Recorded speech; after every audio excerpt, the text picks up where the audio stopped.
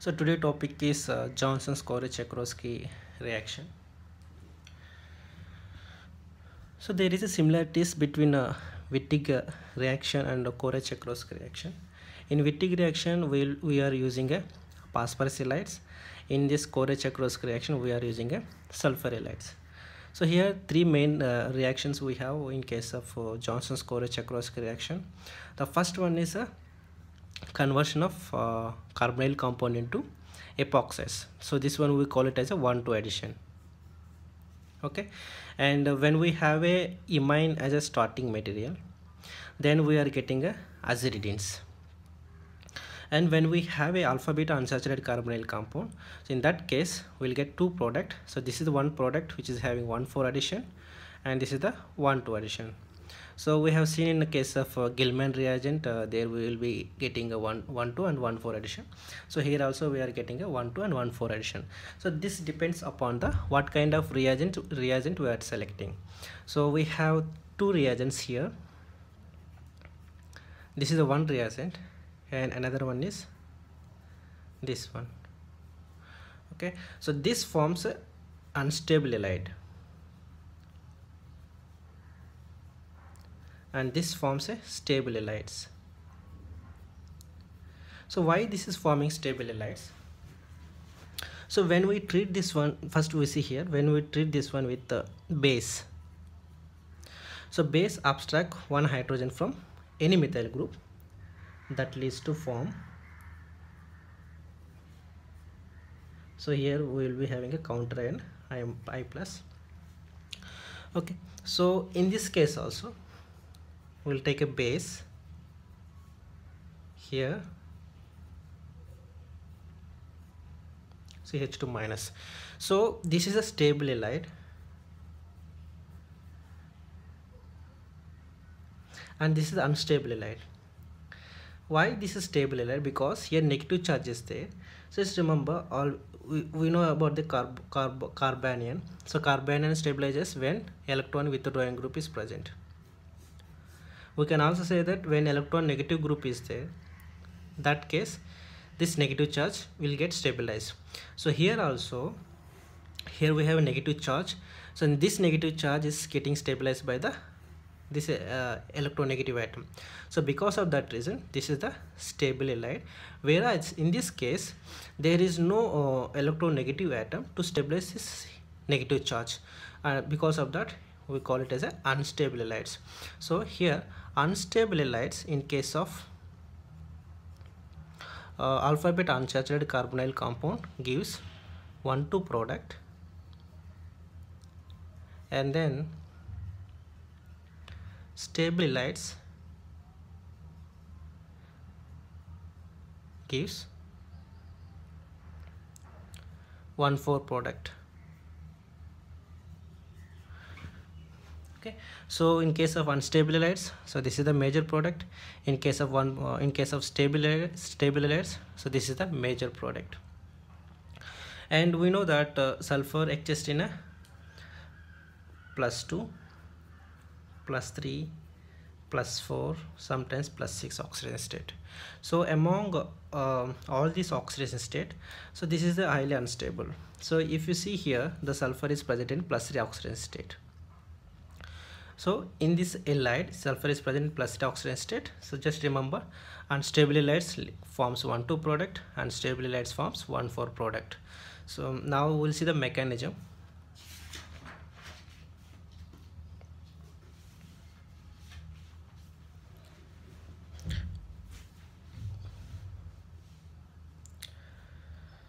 So here we have a carbonyl compound plus CH2 minus and methyl.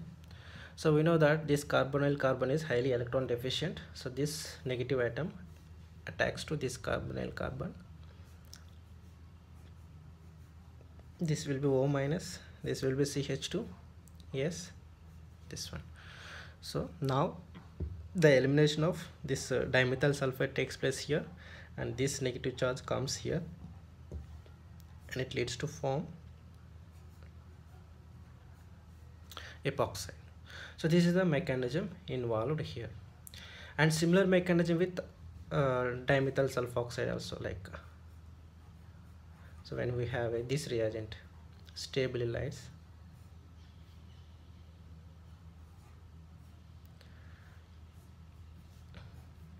it's O minus methyl S double bond O. So this goes like this and this comes here. So here the byproduct is dimethyl sulfoxide. So this is the mechanism involved in the both the reagents. So when we have a aziridines, sorry, when we have imines, in that case the product will be aziridines. Okay, so there are some examples we have in this Corey-Chaykovsky reaction. We will see those examples. Like so now when we have a alpha beta unsaturated carbonyl compounds, okay, so first we will take the unstable halides. Unstable halide is nothing but CH2 negative charge. This one is unstable halides. So here the first step is this is the first step, CH2 yes CH3. So this is very fast reaction and irreversible reaction.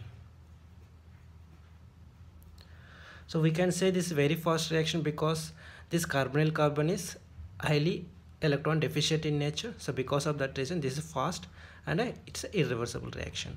So now the elimination of dimethyl sulfur takes place here, and this oxygen, this negative charge attacks to this carbon, so that we will get a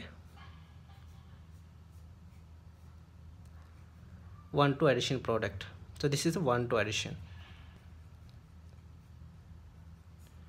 Okay, so then when we will take another reagent, stable halides, we have this one. So when we have a stable halide, okay, so here two possibilities are there. Here also 1,2 addition takes place and also 1,4 addition also takes place. When 1,2 addition takes place, the product what we will get is here is O minus CH2 S double bond O, this one. And when 1,4 addition takes place,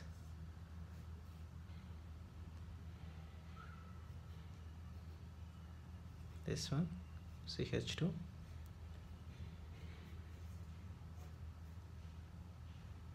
okay. So here what we need to see, this 1,2 reaction is a very fast reaction, 1,2 addition is very fast, and this is the reversible. Whereas in case of unstable halide, this is the irreversible, but in case of stable halide, this is the reversible. So because of that reason, the whatever product here we get, the 1,2 addition product, that is very little, we can say the minor product. But this reaction 1,4 addition is a slow reaction and this is the irreversible reaction. Okay, so because of that reason, here we will get a 1,4 product as a major product. Okay, just remember in examination point of view, if they asked unstable halide, so you will get exclusively 1,2 addition product. So when they have given stable halide is this one, stable halide, so you will be getting a 1,4 addition product. In the 1,2 addition product, you will be getting a epoxide. In 1,4 addition, you are getting a cyclopropane ring. So these are the resoselectivity involved in the Corey-Chaykovsky reaction when we have a stable halide and unstable halide, and we will see some of the examples here.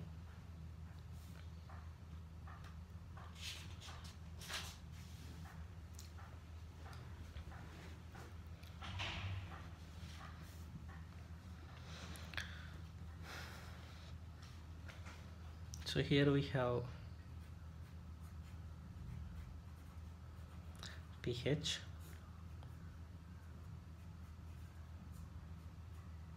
So this is a stable halide. So stable halide means 1,4 product will be major.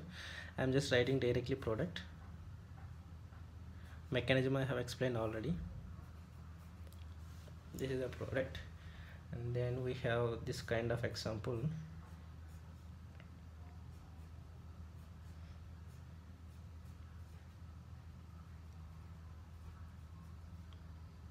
Methyl group present below the plane. So in this case we have a unstable halide. Sorry.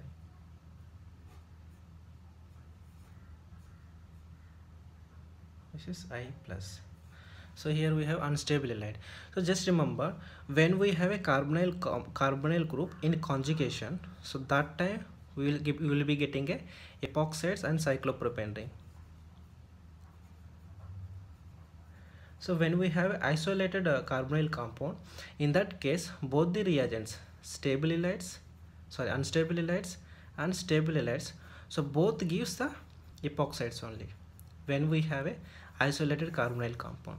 So only when we have alpha beta unsaturation, that time only we will be getting two different products in the presence of two reagents. So when we have isolated carbonyl compound, in that case we are getting only epoxides only. So here we have a isolated carbonyl compound, so here the product will be, so this will be the product, OH. This is the product, and then we have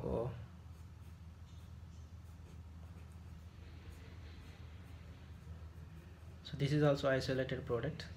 This is also isolated carbonyl compound. So here reagent is pH2S minus plus. So the negative charge is here. So this goes and attacks to this carbon. So the product will be here.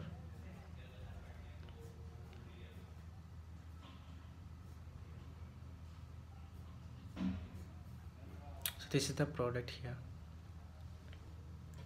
So then we have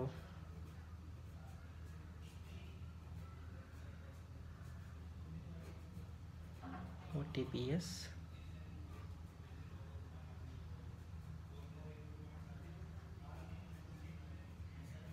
So here also isolated double bond we have, so isolated carbonyl compound. So whatever the reagent he gives, the only product here we get is this product.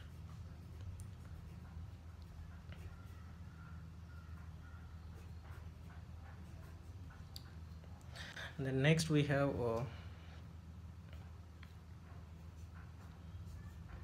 this compound.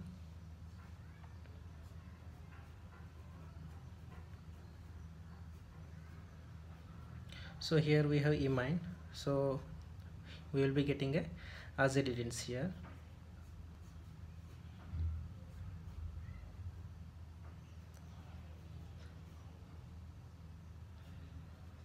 So here we have a 3-member ring. So 3-member ring is not stable because of angle strain.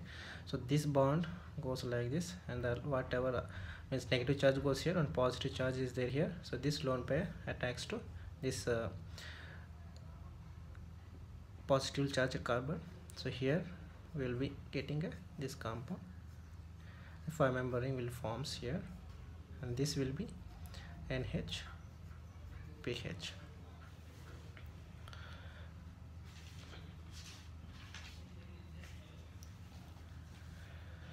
Then we have some more examples. So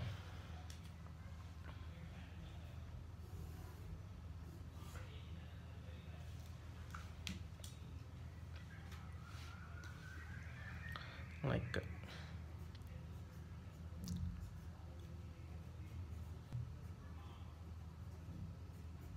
this one, and here we have a reagent.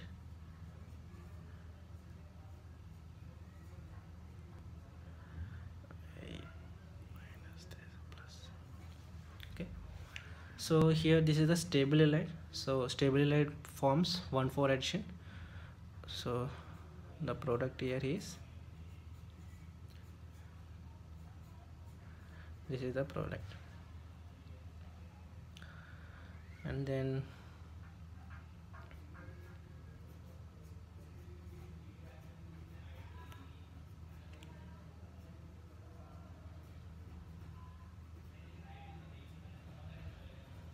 so here we have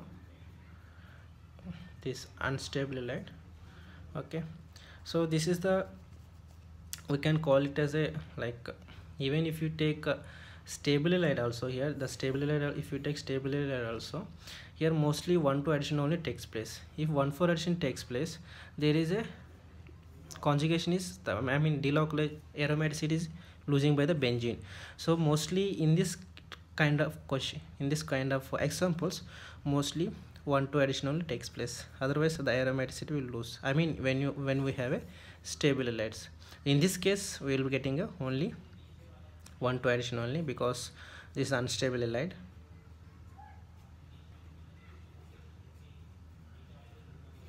This is the product. And when we have this example,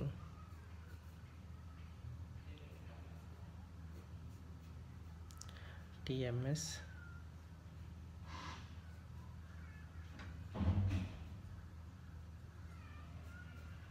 so here this will gets converted into epoxide.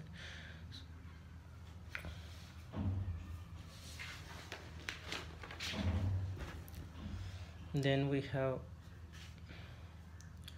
few more examples here, like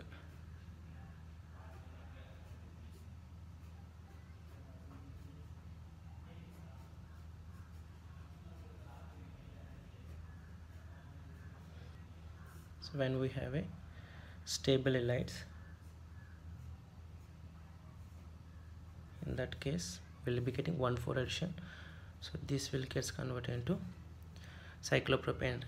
So this is about the Korey-Chaykovsky reaction. Here you need to remember only few things, that so when we have a isolated double bond carbonyl compound, in that case whatever the reagent they will give, we will be getting a epoxide. When we have a alpha beta unsaturation, in that case we have 1,2 addition and 1,4 addition. So when we have a imines, then we will, that in that case we will get aziridines.